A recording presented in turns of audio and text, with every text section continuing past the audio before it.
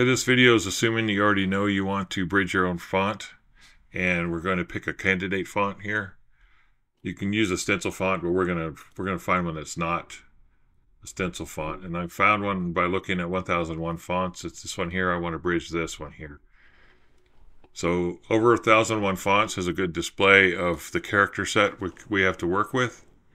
And when I was looking through hundreds of these fonts, the thing I was interested in is what did the 3 look like, as well as the lowercase letters, particularly the G, and all these characters. This one looks like a good candidate, so we're going to go ahead and download this and put it in a temp directory. And I'm going to use FontForge. FontForge is a font editing program that's been available for about 20 years, and it's quite complete. And it's available on Windows, Linux, and Mac for as well. You can look at FontForge. You can do a FontForge search on YouTube, but it doesn't. There's not really a video for how to bridge a font, so that's what I'm going to show you today. So I'm first going to run FontForge, and I'm going to open the font that we just downloaded, which was that Typographer Subway. And you can see that this is the overall character set. And here are the letters, the glyphs that we need to actually modify. We need to do the O, the 0, the 4, the 6, the 8, the 9, and uppercase characters, an A, a B, a D, O, P, Q, R, and then the lowercase A, B, E, G, O. Looks like that P has already been bridged right there. Q, and looks like that's good. So we'll just show you how to do one of these. So this is the glyph editor here. It's made up of 2 splines, and the tool we want to use to cut these splines is we want to use this tool here. This is called the cut tool, which its shortcut is a K. So we come down and we can decide where we want to cut this. We cut it here, and we're going to cut one here, and you can see, I'll zoom in here, I think. Let me see. There we go. So it added some additional spline points, but we want to get rid of those. So we'll come back over here to this tool. Let me just make this full screen. And we're going to select this piece in the middle, and we're going to delete it. This piece on the bottom, we're going to delete that as well. So we need to join these 2 points together. So the way you do that is you can select the 2 points by either putting a rectangle around them, or you can select them individually by clicking on one and shift-clicking the other one. And then if you do a right-click, you can say make a line. So these 2 are now connected together. And we'll try to do the same thing on this side. And you'll see that when you right-click, you can't make a line for some reason. That's because, for some reason, when you deleted this middle line out, it doesn't actually delete the endpoints. And I worked for a while to figure out why that is, but I couldn't figure that out. But if you click over here and you drag this point out, you'll see that there's another point underneath it. So what we're going to do is we're going to try to, well, that one, I don't know what happened there. Did we get it? Make a line. Okay. If you have problems when you right click and it won't let you make a line, there's some problem with the points. There's an extra point in there that you have to delete. But it looks like we've got this one successfully bridged. All right, so we know that you can see now that when you come back over to this page, that bridge is now on the 0. So we'll do the 4 over here, and the 4 we can cut again just like we did before, but we can decide where we want to put the bridge. Do we want to put it in the center here, or do we want to bridge these 2 points and then cut like make a cut right here. So let's try that second cut. We'll come back over here to the cut tool and we'll do this. And then we'll come in and try to click on that section there. But we can't click on that section. Come on. If we try to delete this, it's not really letting us delete that individual section. It deletes more of it. So if this is the case, what you can come in and you can put an extra point in the middle here. And then when you click on that point, you can delete that section out. Okay, and then this changes one of those points, but these little handles won't matter.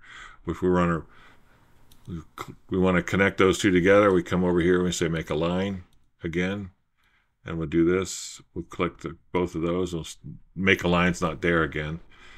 So we have to come in here and try to figure out why that is. Okay, see now I ended up dragging a point out, so we'll delete that. So now we'll try and do the make a line, and we can do it again. Okay, so this is now going. The other thing to notice over here is when we connected all these together, you see this highlighting on the inside. This means that the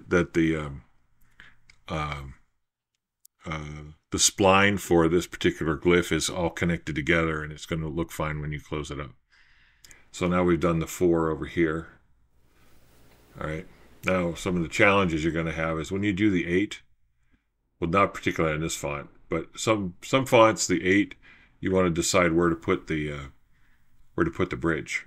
You may want to put in 2 bridges for an 8, but you may also want to just put in 1 and then just bridge across the center. It's up to how the font's actually designed. But let's say that we have all of our glyphs edited and they all look fine. So we can come down here and say generate a font. And we can come down here and call this bridged. Wait, before we do that, let's change something over here. You come over to Element and say Font Info. We need to change a few things over here because we want the font to show up. It says it's bridged in Fusion 360. So we'll say this is bridged here. And then we want to say this is bridged. And this is bridged. Okay. You see there's copyright notice here. We're going to preserve the copyright notice. And if you wanted, we could just add a little bit to this. Say, bridged by CH. Okay. And it's going to complain if your fonts are larger than that. I haven't had any problem with fonts being font names being larger than 29 characters. But if you did, you could just change this font name up here. You've changed this without changing this. It's a good idea to change it. So we'll go ahead and make that a new random number. Okay. I don't know much about fonts. I don't know how they're all categorized. I'm just making it so that when we generate this font, we'll be able to find it easily. We'll be able to find it easily when we import it into Fusion 360. So here's we want to save it as, we can save it as a lot of different types of fonts here. We'll go ahead and save it as a TrueType font. And there's an issue with Adobe fonts and ATM and TrueType and the EM size being a power of 2. This one you can go ahead and just hit yes here. It's going to work fine. And so, of course, I didn't see where I saved that. Where did I put that? That's in the temp directory as well. So we'll go back over to the temp directory. And you can see that this is the bridge font. We can open this up. And now remember, we didn't get this all completed, but some of the letters are. Some of the, like you can see that the 0 has got a bridge in it and a 4 has got a bridge in it. So we can install this now. This just actually just copies it into the Windows font directory. After you install a font, you have to restart Fusion. The Fusion only reads in the font table when it starts up. All right, so let's test out this font in Fusion. It's been installed. So the first thing we're going to do is create a plate, and we'll put text on that plate. And we'll say it's font 04, remember, because we only bridged the two characters. We'll do it like this. For some reason this is huge. We'll fix that later. We'll make these 1.5 inches tall. And we'll come down here and find that typography subway, and you can kind of see that it says bridged here. And you'll see that our 0 and our 4 are bridged. So come over here, go ahead and get that in the center. And then finish that sketch and extrude the plate. Extrude it down 3 millimeters. That's the wrong way. I want that to be -3. And then we'll extrude out the letters. We'll cut those out. Make that -3. We'll turn off the sketch. You can see that it got cut out. But now you see that this O, come on. This O isn't bridged, but the zero is. Okay, so we have to finish off this font. We have to finish bridging them out. And when you're using your plasma table, what you're going to need to do in FontForge is figure out what width of this do you want your bridging to be, because you're going to have dross on the back side of your plate, and you're going to need to whack that dross off. And I use a wire wheel, so I came in and I figured out kind of what my minimum width is going to be to make this usable. So that's about it. Thanks for watching.